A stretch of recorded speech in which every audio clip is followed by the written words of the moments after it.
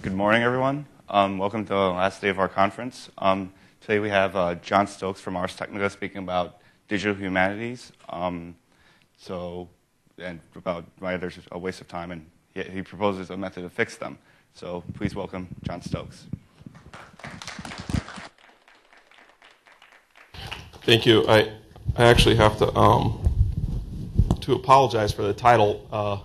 The title was kind of a tongue-in-cheek thing. You know, if you go to a conference, especially a humanities conference like the MLA or an SBL, Society of Biblical Literature conference, probably 90% of the papers could really be called why what everybody else does is a waste of time and why you should all listen to me and do things the way that I say. So Whit was pestered me in email. He wanted a title, he wanted an abstract. And so this is what I kind of half-jokingly sent him. I hope that it doesn't come back to haunt me. And it's also, the title was a kind of a goad to, I know that there's a digital humanities community here on the campus. John Unsworth is the dean of the, I think, the Graduate School of Library and Information Sciences. And so he's just really huge in the digital humanities field. And I'll talk a little bit about what that is, because you guys may not know so much about it, or maybe some of you do. So the idea was that, you know, people in the DH community would like see this title and go, oh, I have to go to this guy's talk so that I can laugh at him and, like, you know, harass him with questions afterwards. So that was kind of the impetus behind the title.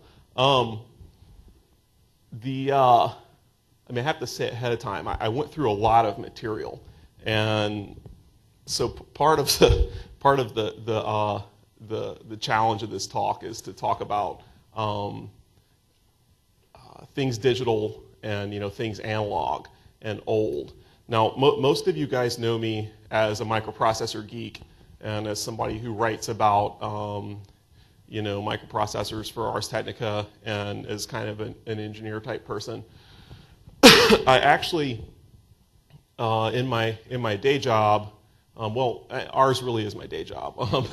In my other day job, I'm a historian, and I started out. I did an undergrad in engineering, and then I did an MDiv, a Master's of Divinity, and I did early church history, and so I did a lot of Greek and a lot of Hebrew, and then I did a THM, which is a Master of Theology, which is basically just another year tacked on, and I did more ancient stuff. And so now at the University of Chicago, I'm studying under Paul scholar Margaret Mitchell, not the person who wrote Gone with the Wind, but the person who wrote Paul and the Rhetoric of Reconciliation about 1 Corinthians. Anyway, so I'm a PhD student there, and Mitchell is a really interesting person because there's a manuscript digitization project called the Goodspeed Manuscript Digitization Project, and so that's at the that's being run out of the University of Chicago Library. And so they have this manuscript collection, and they're digitizing it. And they're trying to find a way to make it presentable and accessible online. And so typically throughout my graduate career, the past 10 years of my graduate career, I've really kept a pretty strict wall between the, I had this little slide here, between the Divinity School side of my biography and the Ars side of my biography. And the main reason for that is if people at Divinity School find out that you know about computers, then you immediately are like ghettoized as one of these computer people who can, you know, maybe come fix their Mac or something like this, and they don't really take you that seriously as a historian. Well, I finally decided that the situation is untenable because I'm only one person, and you can only go so far doing two things. I kind of feel like this guy here, the famous Flash of the Two Worlds cover. You know, and so that's on one side is Humanities John, and on the other side is Ars Technica John, and, you know, we're trying to save this kid from being hit by a well, I don't know. Anyway, so I do not, however, feel like this guy, but anyway, he may or may not make an appearance in the talk. So I got involved in this project, and I didn't really get involved in it. Because right now they're just kind of scanning things.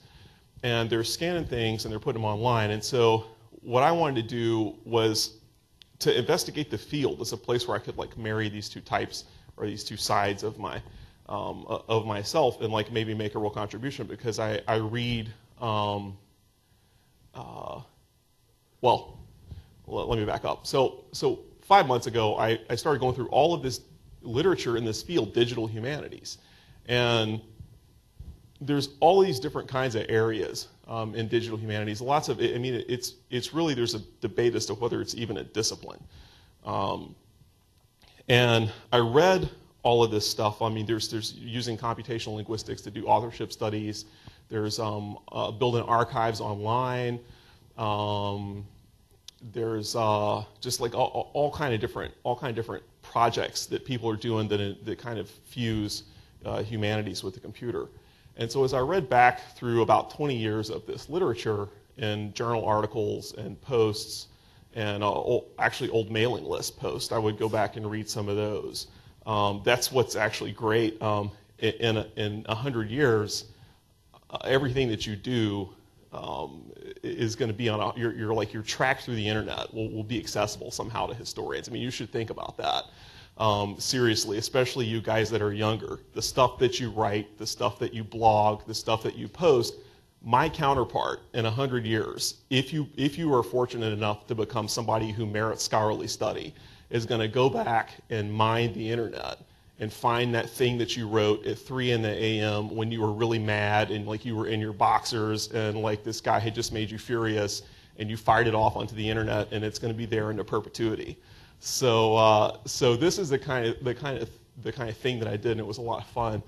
And I read these texts as a humanist, a humanist meaning a humanities scholar, not somebody that Rush Limbaugh hates, but as a humanist and as an engineer. And a couple of things started to pop out at me, especially the engineering side of my brain. So I started to notice that there was a certain way that scholars would talk about, especially digital humanities people, would talk about the computer, would talk about the projects they were working on. One of the first things that you actually notice is that when you go and use most of these projects, they're all in an alpha phase, they're all in a beta phase, and you read the publications that accompany the projects. There's these great visions of what's going to happen and how everybody's world is going to be totally rocked and it's going to be revolutionary and all this other kind of stuff. And so then you go and you actually click on the website and it looks like some more stuff that's on the internet. I mean, you can go and find pictures of, the moon on the internet. You can find pictures of midgets on the internet. You can find pictures of scanned-in manuscripts on the internet. And so whenever you come to one of these digital archives,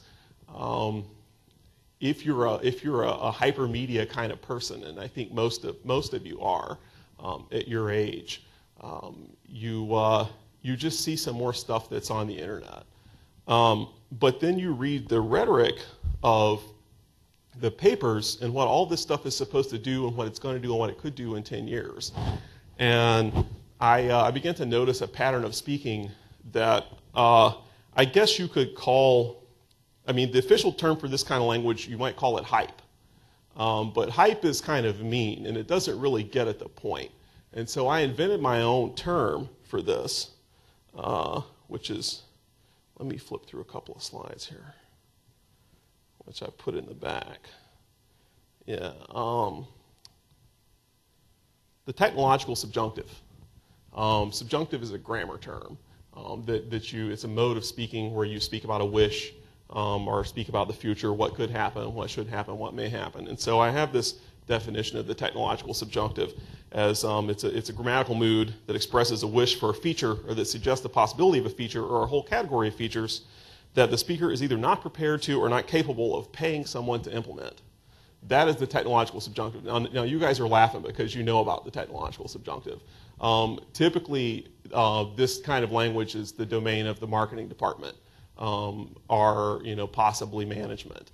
But it's also the language of a humanities guy who has been working on all these theories of the decentered text and the this text and the that text, and then they click on a hyperlink and it blows their mind. And they think of all these possibilities, all of these different ways that you could use this great technology to just like Well, just do anything. You're not really quite sure what you could do with it, but it's going to be cool. And you come up with a set of ideas, and based on what people could or should or might be able to do, and then you think, well, I'm not a programmer. I'm a content guy. I'm not like an information architecture guy. And so my job is to supply content for journals or to edit content. And so how can I contribute to this explosion that's happening? And so you come up with a project. Maybe it's a digital archive like the Perseus project, which is one of the really successful examples of this, or the Rossetti archive out of the University of Virginia, which John Unsworth was, I think, an early collaborator on with Jerome McGann. And you build this, and you put all this work into HTML coding, and you tag places and names, and you put pictures up there, and you do all this stuff, and you have all this information. And then you look at it, and it's some stuff that's on your computer screen, and you click through it, and it's always like, compared to the model that you've envisioned in your mind for the future and for how things are going to be, in the year 2000 or something. If you've seen the Conan O'Brien skit,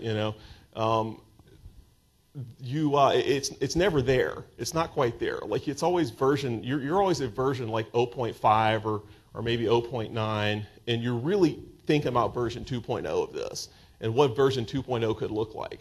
So you're building something in the now that's based on an invisible model that doesn't yet exist. It's based on something that you can't see, and it's based on a projection that you've made of where technology is going to go.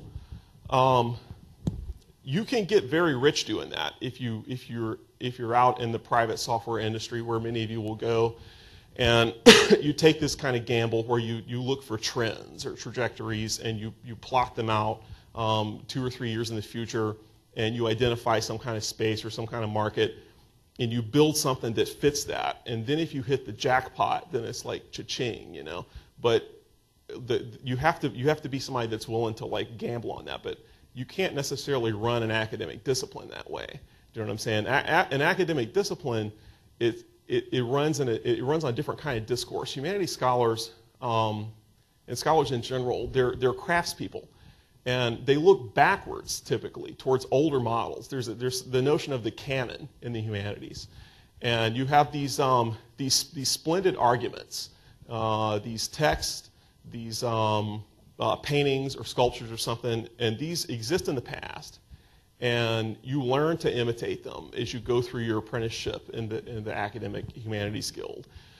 And you learn to produce stuff that's like the things that you know, but that fits the present moment and the present conversation. Because scholarship is ultimately, in the humanities, it's a conversation that we're all having, and it just keeps changing. There's really, I don't think there's any progress in the engineering or in the sciences sense in the human disciplines and in man's study of man. Do you see what I'm saying? It's totally 100% reflexive. When you study objects of human culture, the only progress is when you dig something new up out of the ground. But the humanist or the historian as a historian is actually always still like this guy, because now Flash is modeled on the Greek god Hermes, from which we get the term hermeneutics, or the Greek word to translate is hermenevo. I translate. And he's got the little wings on his feet, and Hermes is the guy that goes in between two places. He's always perpetually in transit. Perpetually in transit in between these two different worlds. And so the historian is always in transit between the past and the present. So it's only with the digital age, and especially the PC and the democratization of digital technology, that you get this cast of historians and of humanists that are kind of perpetually in transit between the invisible future and the present, instead of the invisible past and the present. And they're always trying to take the future and mediate it into the present. But that that's really hard to do. I mean, just ask Intel. You know, I mean, they're currently involved in all these different kinds of ways to see into the future, and they're playing that game, right? Intel is a company, is just one company that's playing that game, that has this. They have anthropologists that go out into the field and study how people use their cell phones in Africa. They have all these different initiatives and research initiatives, and they publish papers because they're just trying to look through the fog of war on the map, just a year or two out, so that they can build something that fits that context. But I want to go back to this notion of, instead of a technology, of scholarship as a craft and a discipline that's, one, that's conversational, and two, that's very anchored in a material and a physical context, and that's anchored in a media context.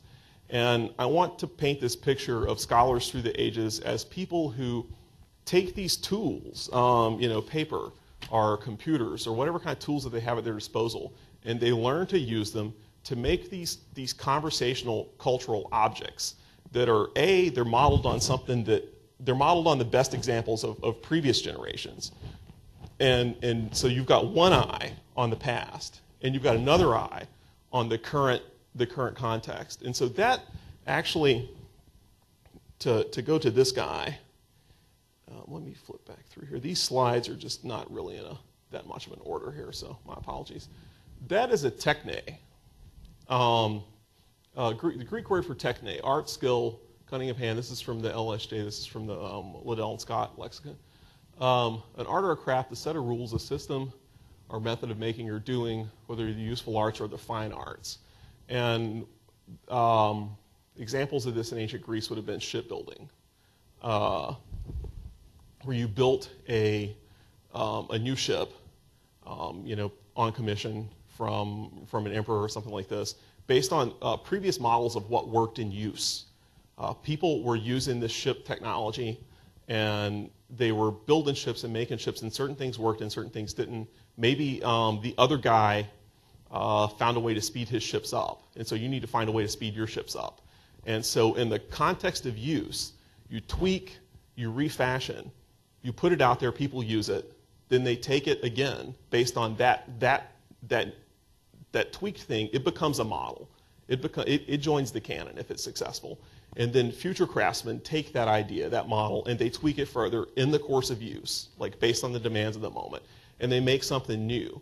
And you guys can see how this is the opposite of the model of projection, where you look at what may happen, at a space of what may happen, and you try to build so that when inevitability catches up, you have something that fits that context. This is the opposite. This is a slow, and I hate to call it evolution, because evolution has a sense of inevitability about it. It's the collective result. This evolution is a result of a collection of decisions by human actors. Things didn't have to evolve the way that they did from the scroll to the handwritten book to the printed book to the web document. Things didn't necessarily have. It's not like there was an inevitability to that. So much for techne. Let's talk about Plato for a second, because I want to make a point, and let me try to keep the main point of view. And the main point of view is why it's a bad idea for an academic discipline to try and make things based on somebody's projection of 5 or 10 years out, and try to revolutionize. Why it's a bad idea for somebody who comes from this world of the humanities to try and revolutionize the way that we all do X, Y, or Z on the internet. Do you know what I'm saying? You have to leave that decision to the market, because the market's the only thing that's going to vote and decide that this is a success or it's not a success. Nobody in their study is, well, let me back up. Again, too much material. I'm trying to filter. So at any rate, one of the things that, Plato was an important guy, and he was important not just because he had a huge world historical intellect, but because he had that intellect at a time when writing was really coming into its own. And he kind of took this medium that was a second-class citizen in this oral culture. And he made it a vehicle for the kind of scholarly dialogue that he had participated in his training under Socrates. All of these guys are sitting around, and they're sitting around at the Stoa or wherever it is that they're hanging out in Epicurus' garden, and they're talking to each other about fundamental things, about the nature of reality, about how things got to be the way that they are. They're trying to they're talking about how good government. How do you educate your citizens? All these social problems, political problems, scientific problems, they're working out in this oral medium. Now, at the time, you have lots of people writing things. Aristophanes has written his plays a little bit before this. Thucydides has written histories, Herodotus. You have people writing down all kinds of different things. And so writing is not new, but writing is secondary. And writing is secondary the way that, say, the web was secondary in 1993 when I first got on it. You know, I lived my life and I went around campus and I did stuff and I talked to people and I had, B-squared logic that I made my little circuits with, and Symantec C compiler, and this is the kind of stuff of the John undergraduate life. And then periodically I would go by the library and get on a Unix terminal, and I would use the Lynx browser and the Pine email client, and I would do some stuff online. This is writing for these guys. These guys don't live in a text-based culture. They don't live in a written culture. Most writing that they're going to see is something on the order of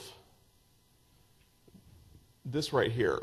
This is Augustus's res gestae divi Augusti, the acts, the deeds of the divine Augustus, the deified Augustus. It's public statuary. It's a monument. It's written in all capitals, and it has these nice serifs that come from when you carve out the capital letters into the stone. So a scroll in this period is kind of an imitation of that in a certain way. The earlier scrolls use a half uncial script. That means kind of like a reduced capital script. And they're a scroll, like if you're somebody in this period, it's like your primary experience of writing is on monuments like this and on tombstones, places in the public square. And then you take this and you have a kind of portable version of this, which you can roll and unroll. And you always read these things aloud. And this is actually really important. People don't read silently until like the post-Civil War era. I mean, it's really remarkable. Everybody reads aloud in this period. You have to read aloud to be able to understand what's being said. Reading silently is actually its own separate skill. And you can't, you know how, like, I don't know how many of you are musicians, but if you are a musician and you look at a music score, you got to be really good to read a music score silently and to know what's going on. You have to be really good.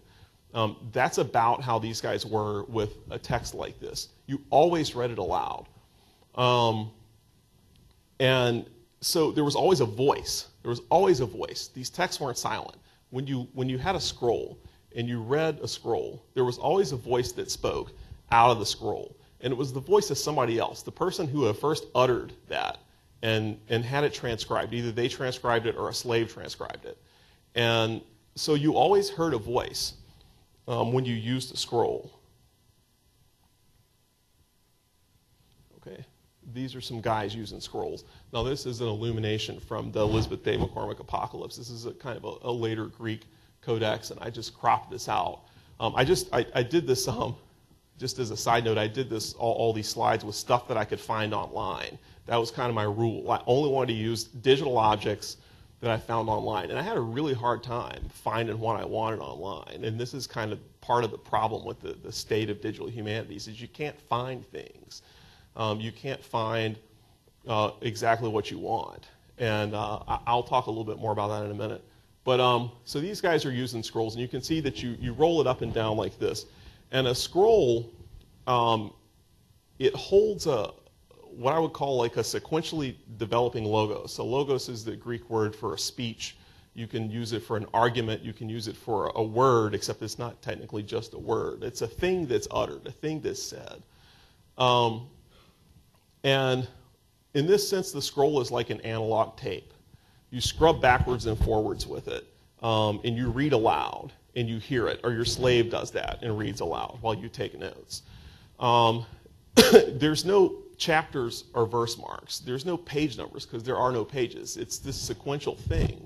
It's not indexed the way that a page is. It's not chopped up the way that a page is. So you rely on memory, and you rely on memory of a voice that you hear when you read. Let me get my notes for the scroll here.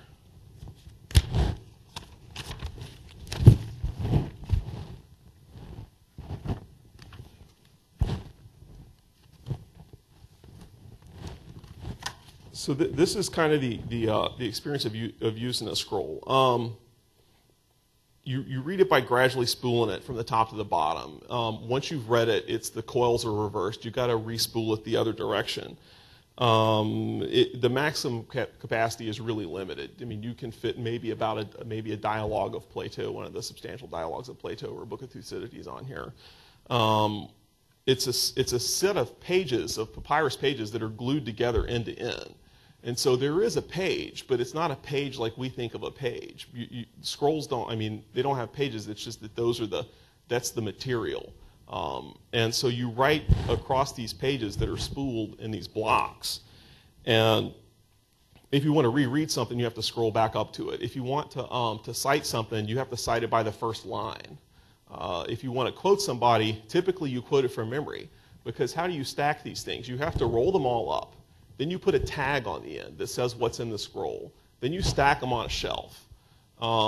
It's not really that convenient to store. It doesn't hold much information. The cost per bit is really poor. So it's poor storage density, high cost per bit, and it's not indexed. And so there's no random access, is my point. You can't do random access with these. It's all the access is sequential.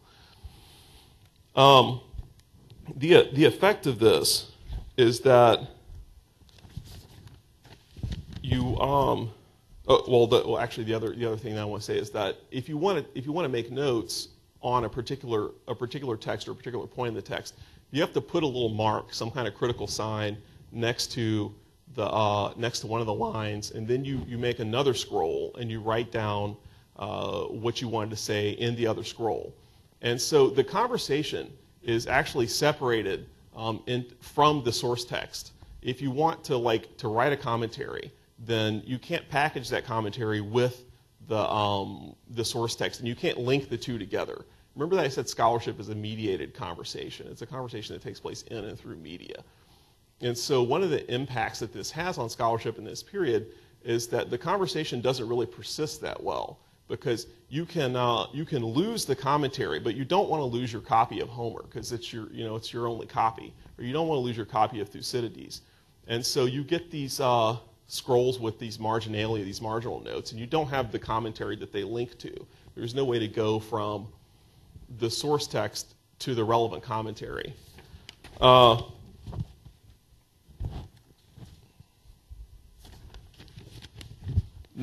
when you get to the codex, which is our modern book form, and this is just a page of a codex, it's a superior archival medium. You can stack these. You can stack them with the spine out so that you can see what's on the spine. It's more durable because you're making it out of parchment, not papyrus. The storage density is much better because you can write on both sides of the page. The cost per bit is higher or is lower, because you can actually fit multiple scrolls into a book in this period. And so it's much more compact, and so it's almost like a library between two covers. You fit multiple scrolls. You're still reading aloud, though. You're still reading aloud. You're still reading the source text aloud. And so the first thing that happens, and this is important, when you move from codex to scroll, is the first codexes are just chopped up scrolls. It's like somebody took a scroll and they cut the pages up, and they stacked them. And they stored them that way. So it's not like, we had a scroll, and now we have this thing that's called the book, and you can do all these wonderful book things with it. No, we had a scroll, and then somebody chops it up and puts it between two covers, and now it's just like a scroll, but it's between these two covers, and it's chopped into pieces. And then somebody comes up with the page number. And the idea that the page itself is a unit, is a sort of self-contained unit, and you can number it. And then you can point to a particular page number, and you can actually cite by page number. The way that so the text is now indexed. It's now indexed into these units that you can actually locate. You can locate a book on a shelf, and then you can locate a page in the book.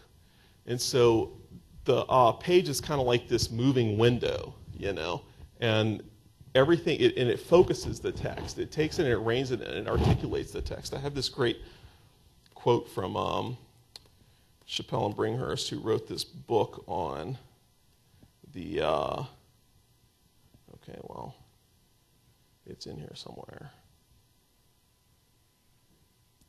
Aha. And I won't read this off to you. You can just look at it and read it. But the point is that you get all these, it opens up all these possibilities. Something that was made on the model of something old. Something that's just an adaptation of what was previously there and previously unwieldy is first improved just a little bit. And then once you take the step of improving it just a little bit, then you can, with further use, you can improve it a whole lot. All of these minds start to get a hold of the book. All these hands start to work with it. And as the book becomes more useful, more people use it. And as more people use it, it becomes more useful, and on in this kind of virtuous cycle. And people invent all kinds of things to do with it. They invent headers, and they invent marginal notes, and they invent indexes, word indexes. And I mean, to go from just the page number is one thing, but then to take the page number and to come up with the idea of a word index or concordance that's key to those page numbers, that's a separate thing. And all of this fits and is enabled by the book. But these are all a series of discrete ideas that people had that steadily became more popular out of the course of use. Do you see where I'm going with this? Out of the course of use. People didn't look at the book and go, in 100 years, what will people want to do with this object? How will they use this technology? And like, how can I lay the groundwork to use this technology? They looked at the book and went, this is pretty cool. I can make little marks down in the corner here and like actually number off the pages. Somebody discovers that. And so anyway, you get my point. The other thing that you can do, and this is really cool, is you can have marginalia. You can, I don't really know how, I've never used this before. Am I not supposed to, will I go blind? Okay, so these things right here, these are marginal notes. This is a Greek mathematical text, and these are marginal notes. And these are marginal text. This is a marginal commentary that refers to this stuff right here. This is the source text. These are the marginal notes. Now, this stuff here is not metadata. It's not file metadata. It's conversation. It's a better analogy than metadata is that this is the first post, and then this is the initial blog entry, and then these are the comments. Seriously, metadata is a poor analogy. Metadata, though, is actually what the first digital humanists saw when they looked at marginalia. They said that all this stuff is metadata, but it's not metadata. It's conversation, and it's more than just conversation. It's immortality for whoever it is that's lucky enough to be on this page. And so the page creates a finite space. It creates this kind of bounded arena in which these different voices, these different audible voices that you're reading aloud, come into conversation. And the boundaries of the page, they create a scarcity. Do you see what I'm saying? They create a scarcity. And what you want is to be on the page. This is the text of Homer with marginal commentary. Now, in some cases, the commentary actually, through copyist errors, worked its way. I don't really know if I'm doing anything with this. Worked its way into the text itself through the course of copying. In some cases, the commentary became more important than the source text, and not in the case of Homer, obviously, but in the case of some of these others, became more important than the source text and became something that people treasured in its own right, and they put the commentary into separate books. So you can put the commentary into books, into separate books. You can put the commentary in the margins. The point is that the commentary and the conversation can persist along with the first post. It can persist along with the blog entry or the source text. And not only that, but you can develop a real library system in which you can make a sequence of marginal notes, and you can key them to a commentary that's in a separate book. And those two books go together. Or you can put the source text up front, and then you can bind the commentary in the back. The point is that you can put these together, and that they persist into perpetuity, and that you can find them. You can go somewhere, and you can actually find the comments that were attached to this digital object. Now, when print comes along, this is a page of early type. This isn't what I wanted. I want a page of early Greek type, because you won't be able to tell the difference between early Greek type and the actual, a lot of handwritten script. The point is that when print comes along, the first printed books, just like the scroll is on the copy of the monument, the first printed books are on the copy of the illuminated manuscript. And the first typographers, they didn't invent the font as like a series of discrete letters. There were ligatures. They tried to copy handwriting with all the connections, and you can see a few of the ligatures in here. This is, I think, a UM ligature. You can see some of these different ligatures in here, and some of the places where the this is a good one. This is AE. So these letters are connected and they're ligatured. And they're connected and they're ligatured because the printed page is a copy of the handwritten page. It's on the model of the handwritten page, but it's cheap.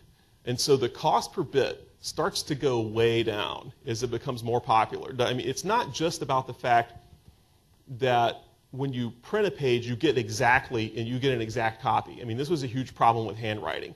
People that wrote, the copying errors were just rampant in antiquity, and you actually didn't trust the text that you had in front of you. If you had a text at Homer, the first thing you did was you had to go through, as you were reading it, and spot where you thought the mistakes were. And there was no scientific way of figuring out this is a mistake, this is not a mistake. You would look at this, for instance, this phrase by Agamemnon. You would say, Agamemnon would never say such a thing. This is horrible and impious, and I'm going to strike this out in my copy because this is what some foolish scribe had put in here. And that's how these copying errors, like you distrusted the thing that was in front of you because it was copied by hand. It was probably wrong. When you get a printed page, the default is to trust that it actually represents what the author intended. Okay, so that's one advantage of it. Another advantage of it, again, is the storage density and the cost per bit. Now, the cost per bit poses a problem because as things get cheaper and as printing spreads, and as it spreads, it gets more useful because more people go to work on it. As it gets more useful, it spreads. And as it, and on in the virtuous cycle that I mentioned. And that usefulness creates a problem because then there's this explosion of voices. People are still reading aloud. There's this explosion of voices. Everybody has something to say. There's all kinds of things that are being printed. There's, political tracts and just anything like story novels and junk literature and all kinds of stuff. And you get the rise of this of chaff along with the wheat. So the handwritten books, because they were so expensive, they were fundamentally conservative. The scholar's job was really an archival job. And you wanted to save things in books. You wanted to save text in books. You wanted to save commentaries in books. With the rise of mass print, then the scholar's job becomes, what do I throw away? What do I leave on the shelf? And the page goes from being something that the page goes from being a fundamentally conservative storage meeting that wants to include voices, and it turns into something that's pretty exclusive. Now, this is a page from my advisor's dissertation. This is the printed version of her dissertation. Now, the footnotes start right up here. These are the footnotes. This is the source text. Now, let's talk about this page. I found this with Google Print, This is, and you're not supposed to, just use screen grab, you're not supposed to be able to copy these. I don't know, maybe she'll sue me. Anyway, so if you are a young scholar, and this is your dissertation on Paul, you have a problem. The problem is that there's 2,000 years of writing on Paul. And the problem is that you come well into the era of print, when people have printed a ton of books on Paul. So you don't want to know everything that's been said. You just want to know what's important. And that's what you have an advisor for. Not only do you just want to know what's important so that you can put it down here, this is the stuff right here. Now this book has since gone on to become a fixture in Pauline scholarship. And you don't study Paul and you don't study 1 Corinthians without reading this book, especially if you study 1 Corinthians. This is a monument. This is a very seminal book. But it wasn't like that when it was first printed. This is my point. These were the important voices in this conversation when she first submitted this dissertation for approval at the University of Chicago, and when the book was first printed. And this is her up here. And what she wants up here is that in future years and in future times, to be down here. You really want to be down here in somebody else's book, because that's scholarly immortality, and it's a personal kind of immortality. It's not a faceless immortality. And this is, we can trace this to the rise of copyright in the Renaissance, or actually the Enlightenment, and the idea that there was this original debate with the rise of printing as to whether an author actually owned their words and whether attribution was important, or whether it was just all going to be free and the information wanted to be free, and authors couldn't own words. And the guys that argued for attribution won out. And so then at that point the market takes over. And the need for attribution, the need to have my text up here personally attributed to me, to John Stokes, or in this case to Margaret Mitchell, so that one day I can be down here. This becomes a core scholarly value for these market reasons. And for these physical mediated reasons, this text of this footnote space becomes prized real estate, because there's so many pages out there, and you really want to show up here. This becomes a kind of scholarly Valhalla, where you go and you're locked in immortal combat. If you're really a virtuous scholarly warrior, then you get to go on to Valhalla and you live to fight again for eternity in the pages of the footnotes, and to argue and to go back and forth with your fellow scholars. And if you think about the web, you can think about where I'm going with this. And so I've identified these two values in this kind of like whirlwind nickel tour of the history of scholarship and media. I've identified these two values that scholars want. They want persistence. They want their words to persist. They want to be able to attach their words to sources, and they want those words to persist as part of conversation. Two, they want attribution. They want people to know who they are, right? So you want persistence and you want attribution. And what happens is that the web frustrates these things. The online realm frustrates these things because it's so easy to copy, it's easy to forge. If you think about the perspective of a scholar today, do you want to start a blog if you're in the humanities? Well, no, you do not, especially if you're pre-tenure.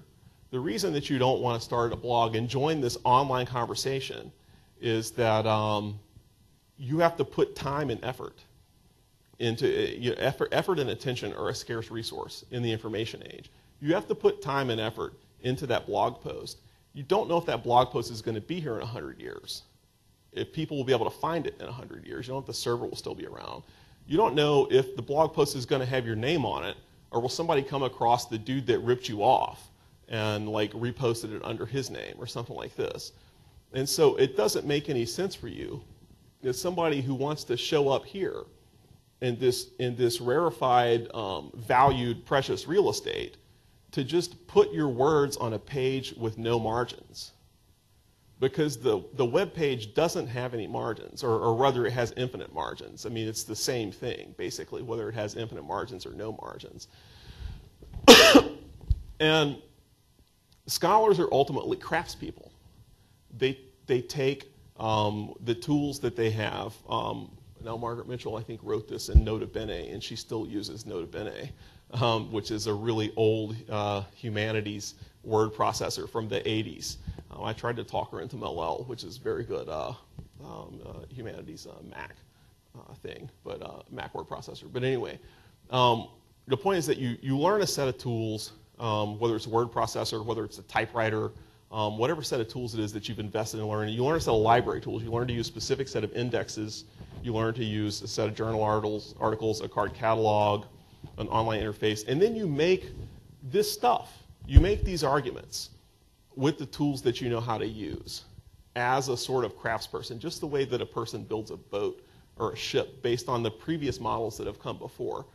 And that's why scholarship is fundamentally technologically conservative, and it's fundamentally locked within the page. Because if you don't have this page to circumscribe, the page focuses. The page is like a lens that zooms in on the one needle in this conversational haystack that you care about.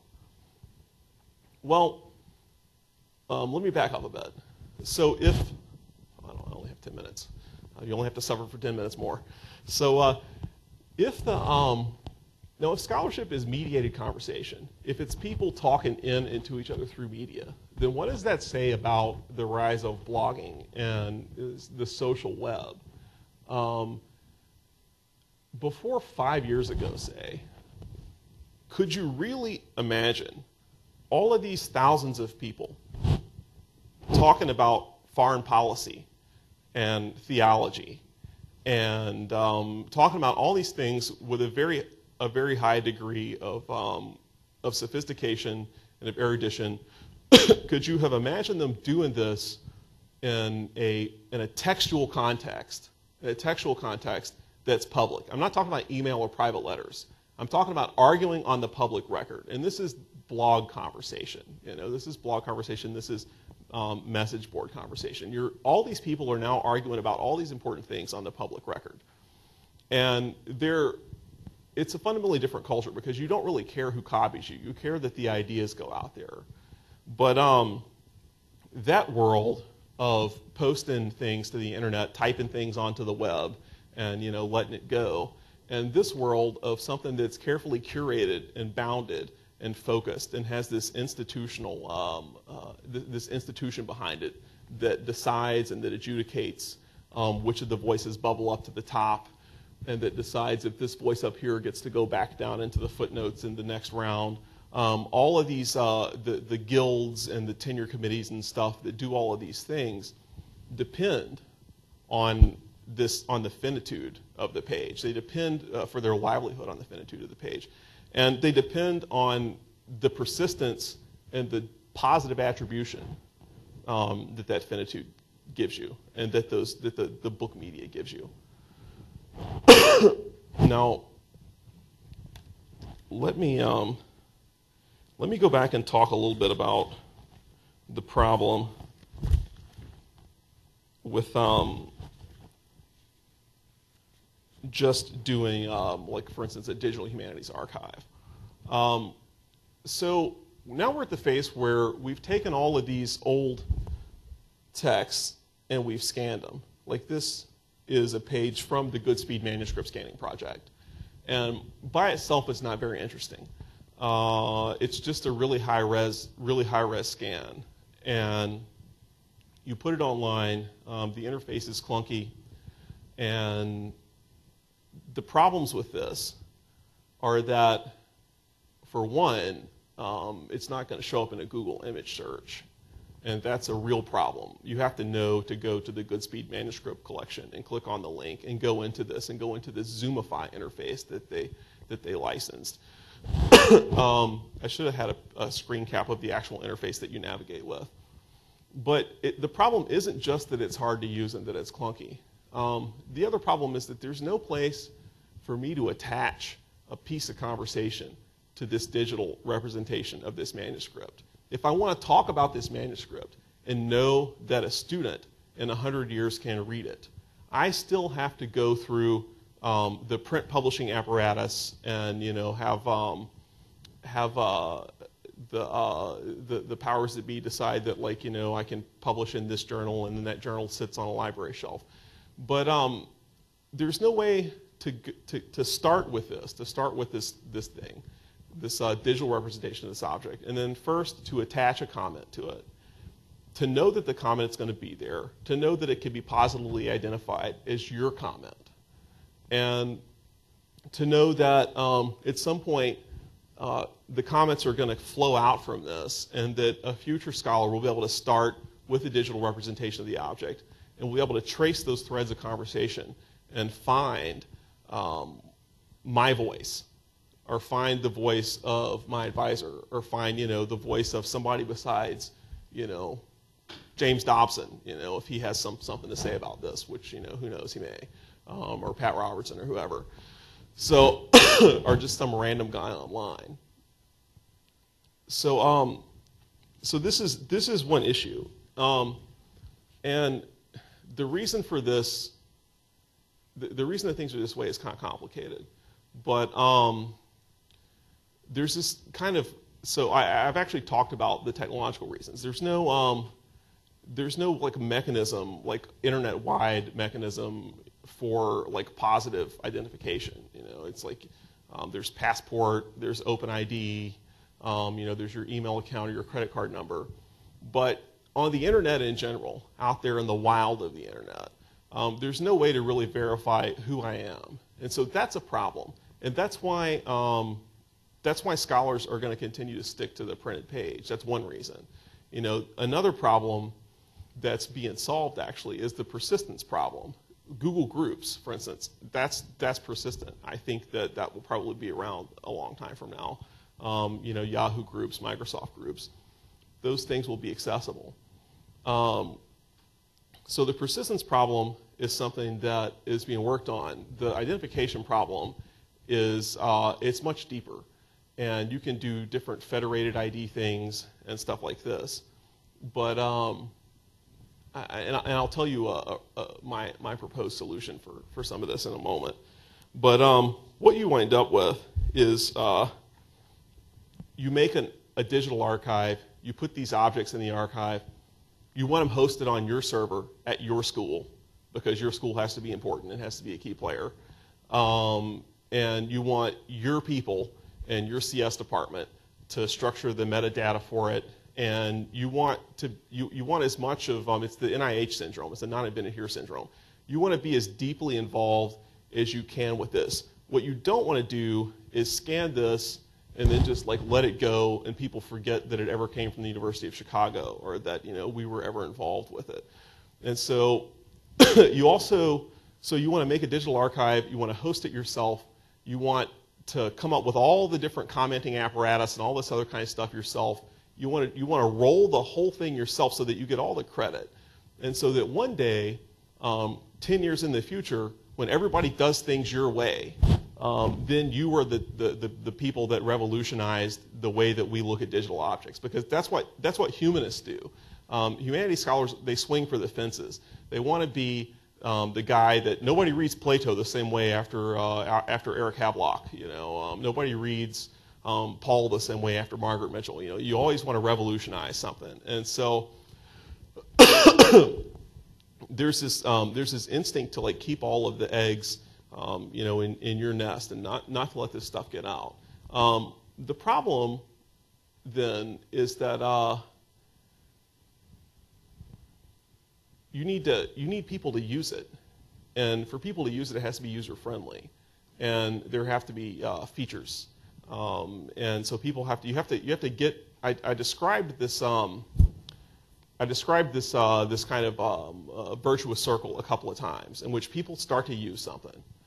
Then, as they use it, they have a feature request that comes from the user base, and then that gets added, and then they use that feature, or maybe they reject it, and another feature gets added, and so the whole thing kind of evolves into something totally new. Sort of like Google Maps is a good example. It starts out in this really nice state. Actually, it has a predecessor in Yahoo Maps, and so then you have Google Maps, and it does a few new things that Yahoo Maps didn't do. And then it continues to get capabilities over the course of use. Over the course of use is the point. It's not that you build this, you put it on the internet, it's totally unusable, it's a pain to use, and then you imagine a set of features that people might want at some point in the future.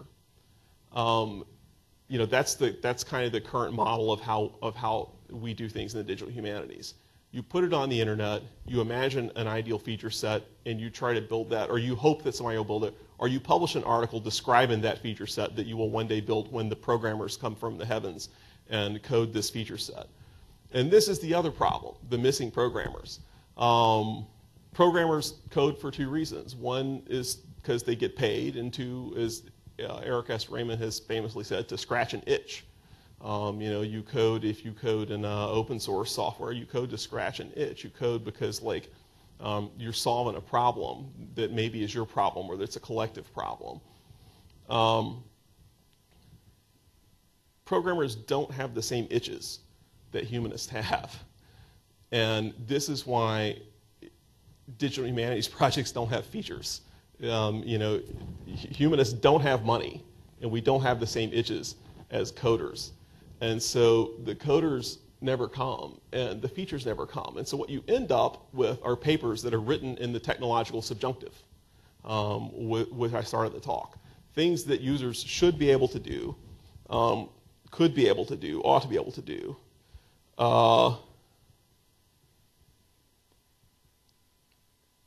Users need to be able to do, should be able to do. They ought to be able to do this, that, and the other.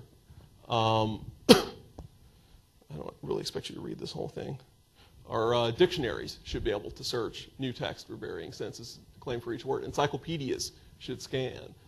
Text should collate themselves. All this stuff should happen automatically in the year 2000 when the programmers come and the programmers implement all of these features that we cannot pay for or that we won't pay them for. Do you see what I'm saying? And it comes from this notion of technological evolution as somehow inevitable that I've been trying to chip away at this talk in this very, very disorganized fashion. And my apologies, but because I had so much material. But the notion that technology evolves on its own, that's what's driving this kind of talk. The notion that somehow these features are going to emerge because they're inevitable, because they're just so cool.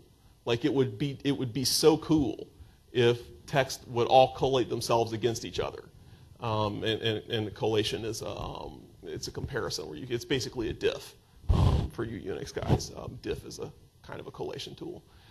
So it'd be cool if all this stuff would happen. It'd be really cool. It would be so cool that it has to happen eventually, but it doesn't have to happen. It doesn't have to happen if there's no money for it to happen. It doesn't have to happen if the user base is separate from the base of people that can actually make it happen.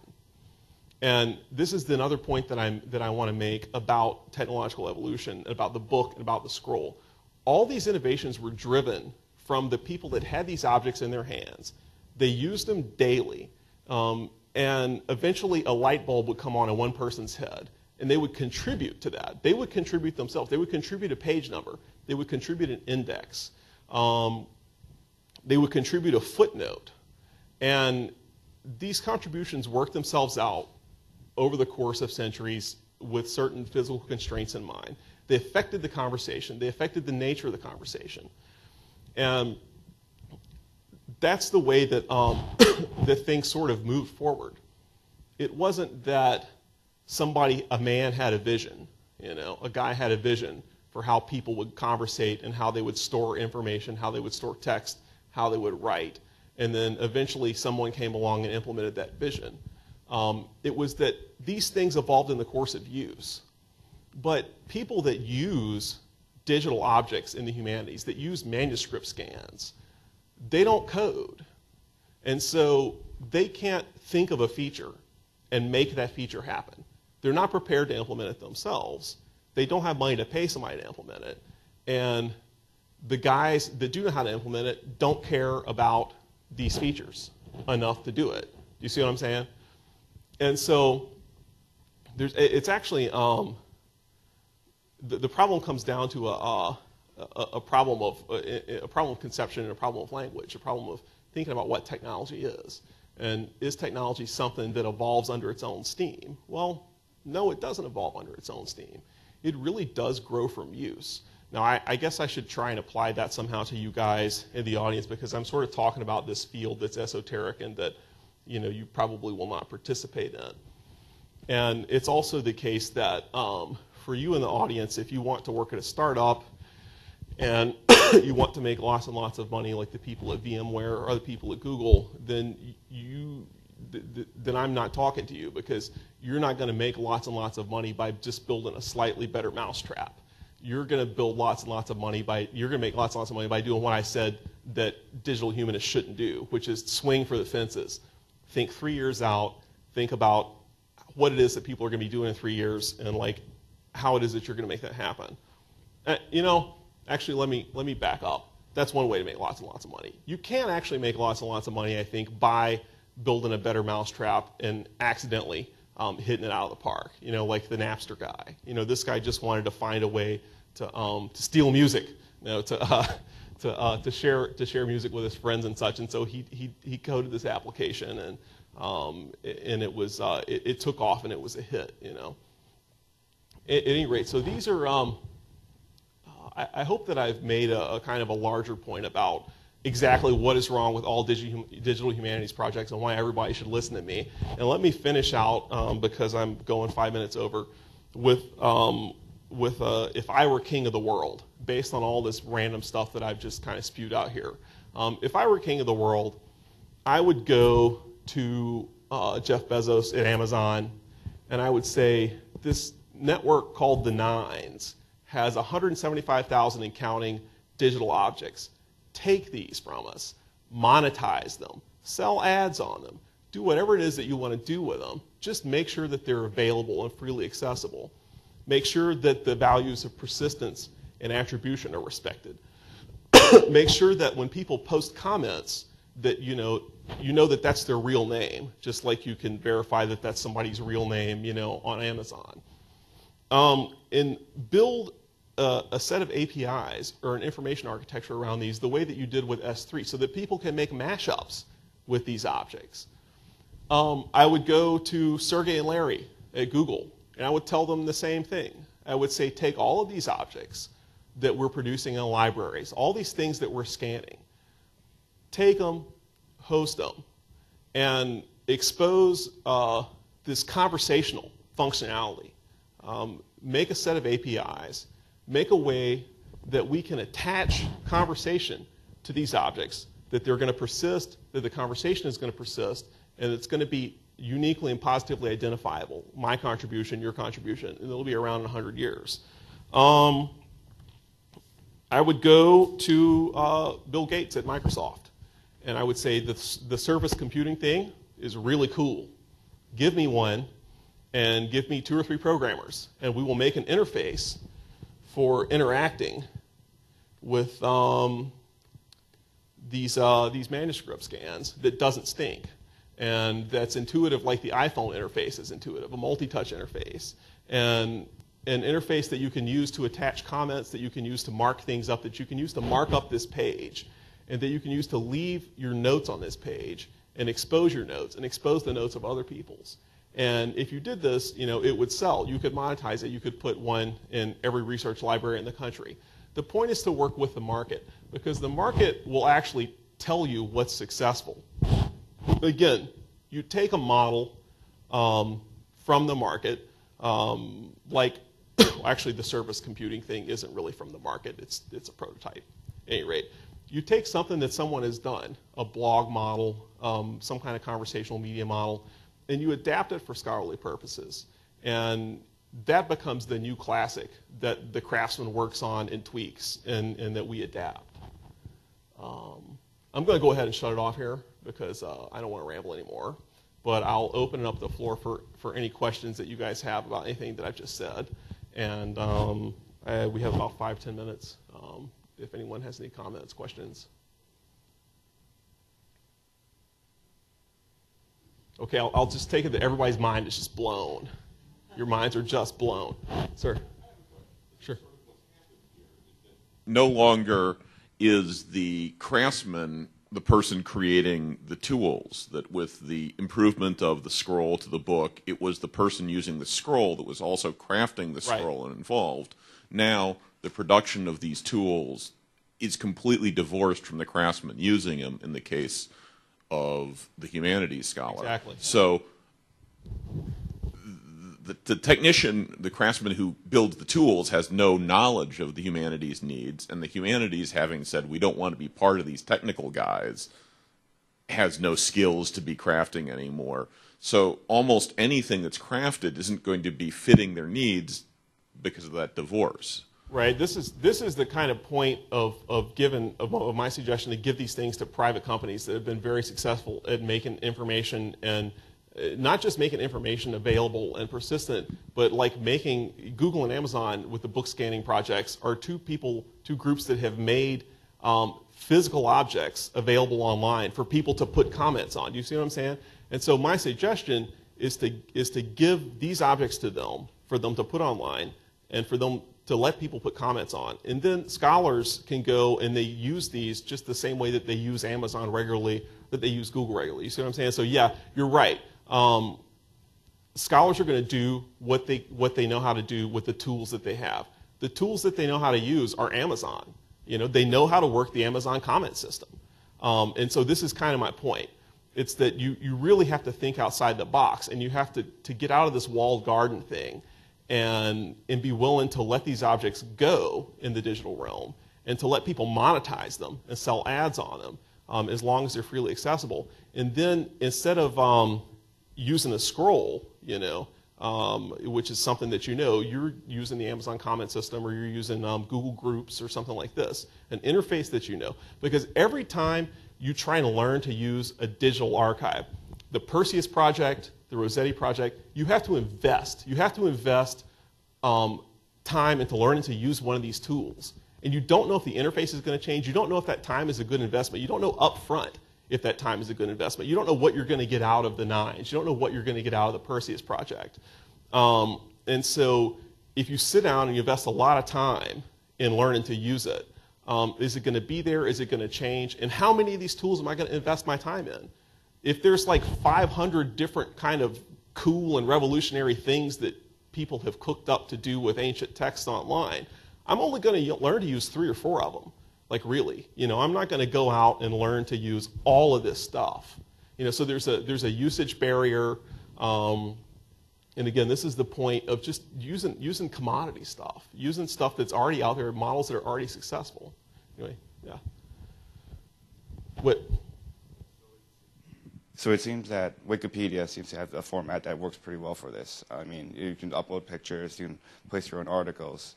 What else would be wrong with Wikipedia that it doesn't already do, that you would expect it to? Well, aside from the fact that you have all these yahoos on Wikipedia that just deface articles, and I guess what I would say, nothing's wrong with it. We should give it a shot. Wikipedia is a good idea. I thought of Microsoft and Google and Amazon off the top of my head, but Wikipedia, that might be a good model. Now, that Wikipedia has some institutional problems, because what cannot happen, what can never happen, is that a tenured professor at like a real university edits the page, and then some wacko somewhere like rolls it back and like puts in something crazy, you know what I'm saying? And like that's totally antithetical to the point. So I guess there's ways that, but you're right. There are ways that you could adapt, or that one could adapt Wikipedia to and adapt that model and interface model to the digital humanities. That's definitely, that's definitely a good idea. Anyone else?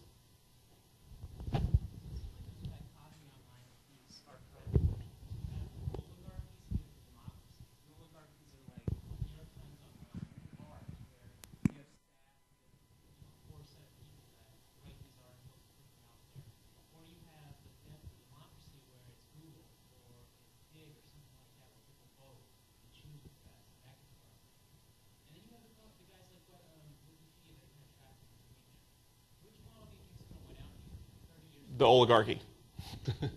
Well, I mean, if you, I think that the production of quality conversation, it's always going to be, there's always going to be a master-disciple relationship in there. There's always going to be a guy that's a black belt at it and a guy that's a yellow belt. And the guy that's the black belt has to train the yellow belt, you know, until he's at his level. And so it's always going to be a case where you have to have the black belts and the high rankers steering all of the, you know, and training all these people on how to talk about stuff, how to think about stuff. You know what I'm saying? And that's a top-down model. That's a hierarchical model, and that's going to persist, I think, in scholarship. And it happens online too. It happens like, I mean, ours seems like an oligarchy, but we started with a copy of Front Page 98. You know, we knew how to use Front Page 98. This is a tool that we knew, and we began to publish online with it in 1998, in August of '98, and we produced the best conversation and the best commentary that we could, and in the course of use, we began to be able to monetize it, and we began to be able to build it up, and it became what it is today. But you know, it's not what it's going to be tomorrow. As we continue to use it, we'll continue to evolve it. But yeah, and we take people in and we train them to think like us and to talk like us and to look at a story the way that we look at a story. And when you see an article appear on the front page of Ars Technica, typically, now this doesn't always happen because we have editorial breakdowns, but typically that article is the product of a lot of people in a chat room banging on it and kicking the tires and telling this guy, you didn't chase down this lead, you didn't chase down this story. And so it's a product of training. You see what I'm saying? It's a product of the senior people telling the younger people what to think and how to think, so that they produce the right kind of object as a result of their craft. Anyone else? I guess we're out of time. Thank you. Excellent.